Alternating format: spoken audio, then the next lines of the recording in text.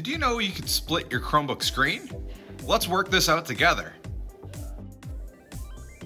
So I'm here on my Chromebook and I have lots of tabs, but I needed to use two tabs in particular together. So I've got some instructions for a lesson right here.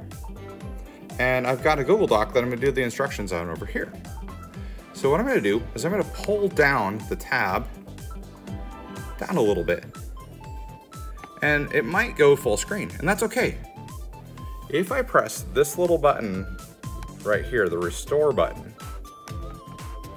and then I press the right button, you see it makes this silhouette around the edge of the right screen. And if I let it go, it puts that tab into the right side.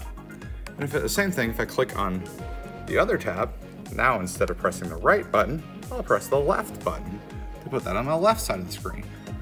That way I can put my instruction video here and my Google Doc for my instructions here. But if I realize that I need to see more of my screen while on my Google Doc, I can just press this little button and it'll maximize it back out. And I can press the button back to get back to my instructions again.